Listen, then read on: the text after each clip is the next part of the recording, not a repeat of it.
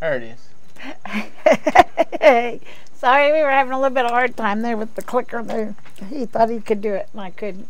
So we got it up now. Got it. So this is episode 3, and you guys are very lucky to let me be able to get him out here for 3 episodes. But it's just been such a good weekend, and I told him I really think he has fed us as a couple so much that I think would benefit you all. So I want to just jump right in because we're going to need all the time that we can get with this one, because this one we have processed most of all this weekend.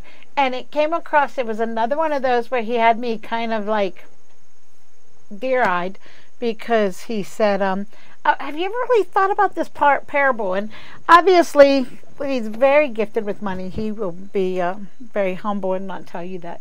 But he is very, very gifted with being able to be insightful, to know what to do, how to invest, and how to make the most, and how to be a steward of what we have. And so with that, we were talking about, we had said in the episode previous, we started with talking about how important it is to line yourself up with God in love. Because if you don't build it in love, it's not going to happen anyway. And then making a plan and knowing that God holds the ultimate plan. But we make that plan with thinking of the end. What is the end legacy that we want to leave behind? And then we talked about how in getting there, we sit back and look at the different aspects and what we need to do in those different aspects to get there. Whether it's personal, educational, spiritual, and financial, and then familial, both individual and as a family.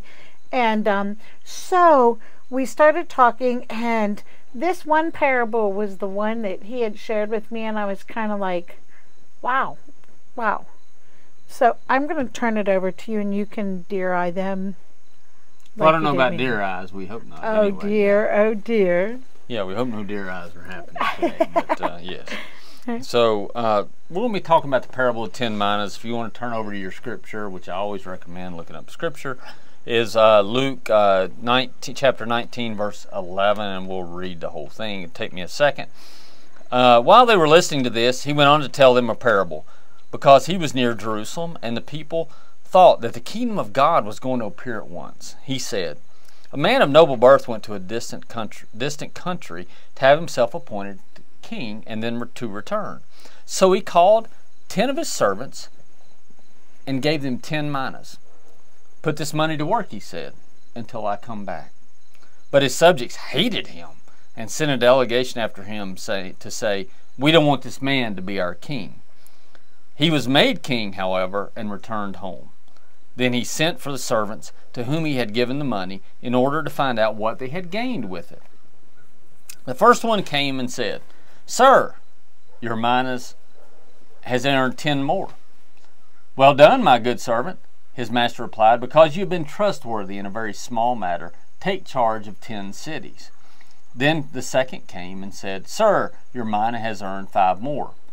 His master answered, You take charge of 5 cities.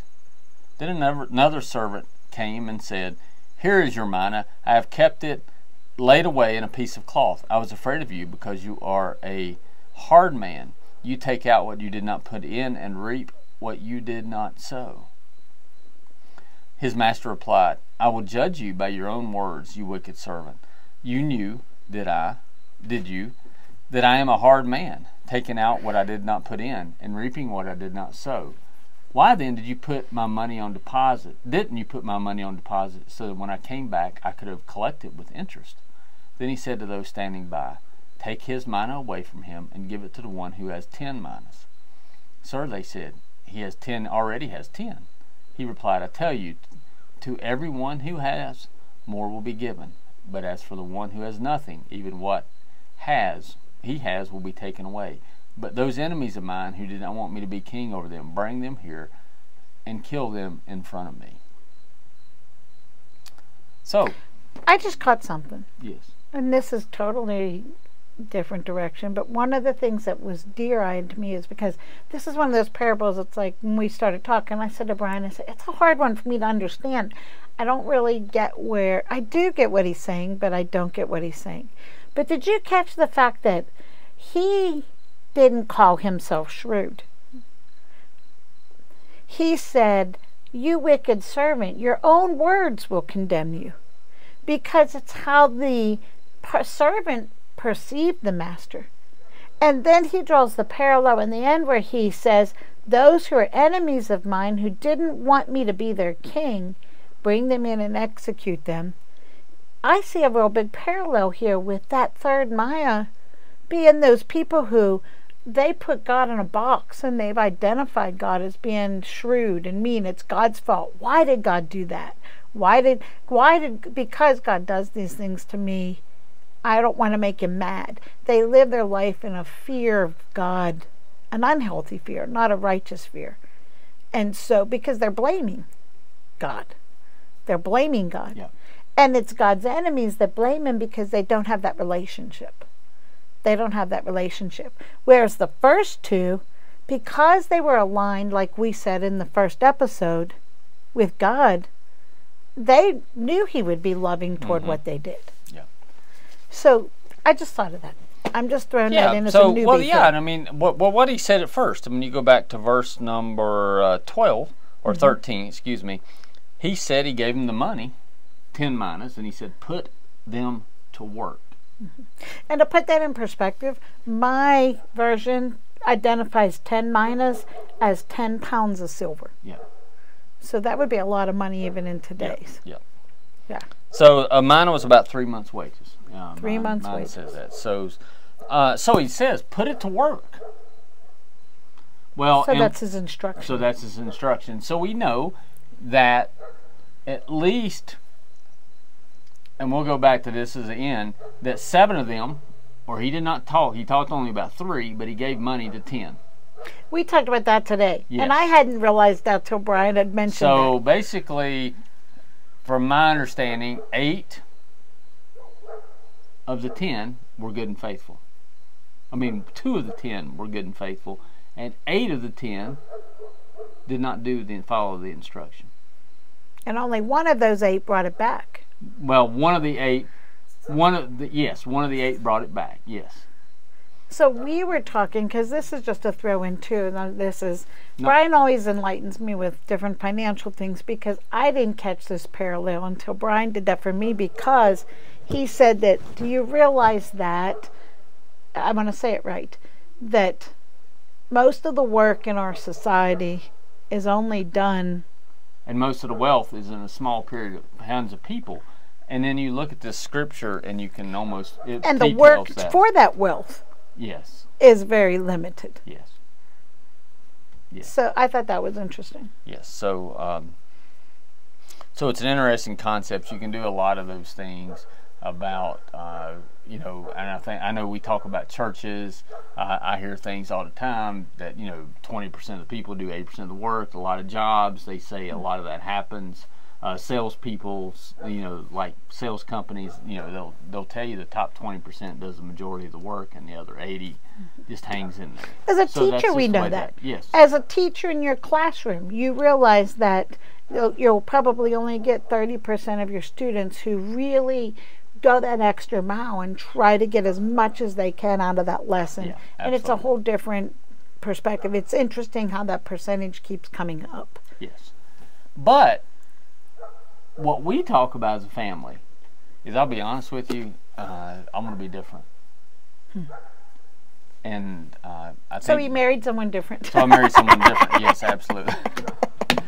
But God calls us to be different. He calls us separated people. In Peter. We're different. We're separated from the world. We're holy. Holy is being separated. Yes, that's what holy means. Holy is separation. You are a holy priesthood. Yes. Priests were separated. Yes, priesthood. So in that, I have to ask, my first question to myself is, of those 10 people, who do I want to be? Do I want to be? Your eyes. Do I want to be the one that brings back the 1 mina and had buried it in the ground and did nothing with it? Do I want to be the other 7 who didn't even come back? I don't know if they didn't bring back, squandered it, whatever they did. There's nothing here, so evidently they didn't do something good, or they would have been mentioned. So evidently, Because whatever they they would have did been was rewarded for it. as bad as the third one or worse. You know, either they just brought back So what it's it was. almost yes. like the lukewarm, because the one that brought it back thought he had something to show for it. Yeah.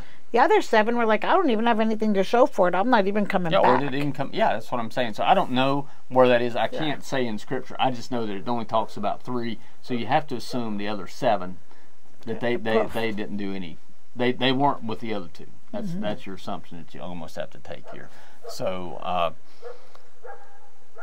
but I have to ask myself, who do I want to be? Well, of course, I don't want to be in that bottom half. I mean, I don't think many people, when they start You're talking not in the bottom about half, in the top half. or no, I said no, saying I don't want to be in the bottom half. You do not want to be. No, Yes. I think most people are going to say, well, I don't really want to be in the bottom half. But then the next question would come, right? So what are you doing? So if I don't want to be in the bottom half, how do I get in that top 20%? What do I need to do to get in the top 20%? I marry the most wonderful man in the world. Well, I'm not sure that is what your thing is, you know, because, God has made me unique, and that's not better than anybody else, but I am unique. So I think everybody else has their, hopefully, each lady out there or husband has their own most wonderful man or most wonderful wife. Yes, they do. Yes. So that should be for each his own. Yes. I'm sorry, I couldn't help but I think know, that. yeah, that was sweet. Go ahead. But I have to ask myself the question, do I want to be? Well, who do I want to be? And if I want to be that top 20%, how do I do that? How do I do it? It doesn't always have to be finance. Please understand, this can be money. And God talks about money. Please do not be afraid to talk about money. I know people want to look always at the camel going through the eye of a needle for a rich person. But what it is the love of money, not money. We all know. I can talk to my pastor. I can talk to many people who come through our church. We have many wonderful ministries come through our church, correct? Yes. Yes, thank you for that. The wind's blowing and blowing my pages all crooked. But we have wonderful ministries come through. I'm a part of a Rotary group, and every week we have wonderful things. And a lot of times we have ministries of some sort or community needs that come in and want us to help. How can we help? What can we do? We're looking for projects to do as a Rotary Club.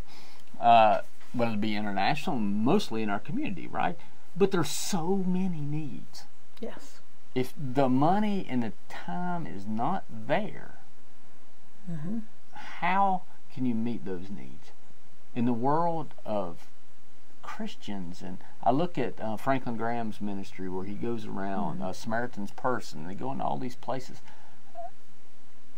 It takes money, and he has to have people donate to him, to take the money and to donate food and water and all the supplies they need, the ministry that they have to do to these people. And in this scripture, it shows you that God is not anti-money. No. As a matter of fact, He rewards stewards stewardship. of money. It's the stewardship of money Yes. that God rewards. And He rewards it with more wealth. And He gives them. yes. There was something else that Brian pointed out to me today, and I've read this 100 times. And today he says to me, puts me on the spot. Can we move? I'm sorry, go No, ahead. I think we're getting ahead of ourselves because I think my timekeeper is coming up to close. Okay. But I want to finish this thought out Okay. before we close up shop on this one, because I think you're trying to talk me into doing some more. I am. Yes. So not that I don't want to do that, but I am getting hungry. It's way past my dinner time at this point. But Told me when we got married, if he could eat and sleep, he would be nice. Yes. So hopefully I won't become grumpier in the next 2 episodes. So I'm playing. The bear and the Smokies here. But I think the goals that we need to understand are where we want to be. Which side do we want to be on? Do we want to be on the top 20, or do we want to be on the others? And that can be with, like I said, with finances. It can be with our abilities. And in one place it says talents, and I know talents in Hebrew, in the Jewish culture, was money also. But it could be some gift that He's given us. How do we use that gift? Do we keep using that gift for others? Do we keep honing that gift? Do we keep sharpening that tool? Do we become better? Or do we just want to be just, okay, well, I'm fine. I can play the guitar okay. I know some people that play the guitar wonderfully, and I can just play it and I'll just go wing it when I go out. Or am I going to be really, really work hard to hone my skills to be the best musician? Because God's gave me a gift at this. But can I be the best? Can I be one of the best? Can I be really good at what I do? That's the difference between those two. And they were wanting to do something the best they could for him. And we know that they may have or may not have liked him. We know a lot of people were against this king being there. Yes. And the thing is to take a part of that. Even though they may or may not have liked them, that king, they did the best they could for that king. It's funny because even when Brian said to me, have you read the parable of the shrewd manager? The manager gets the blame for being shrewd. But we can talk. That's and another. Yes. Yeah, we're going a lot of divergence Yes. here because Yes. I was afraid that this might happen. That this parable has a lot to it, and it seems like a simple parable, but if you really start unpacking it, and sorry, that's a Rabbi Landry. I listen to him. Like, he loves that unpacking word, and I'm taking that from him, so I apologize for that. But as long as there's sometimes too many parts to a problem or a issue or what we're trying to do to make it in one thing and run through it, because I don't think that would be given a very good justice to the people that we're talking to, because we've talked about it. We've had quite a bit of conversation, so we understood that a lot about this. So we're able to jump around a little bit. But I think it'd be a good time to stop, and then we can pick up right where I left off. Before I stop, can I throw one thing in? Absolutely. Because I think one of the things Brian shared with you earlier, he loves to read. He loves to read. He loves to read biographies of successful people and what have made them successful. Yes. And I think it's important here to realize is that they all started as a servant. Yes. We seem to think that to increase our, whether it be wealth or increase our talent, or it's because you had that golden spoon, or you had that. But there are several people. Brian gets excited, and he gets me excited because I love biographies. And he's like, well, did you realize that such and such started?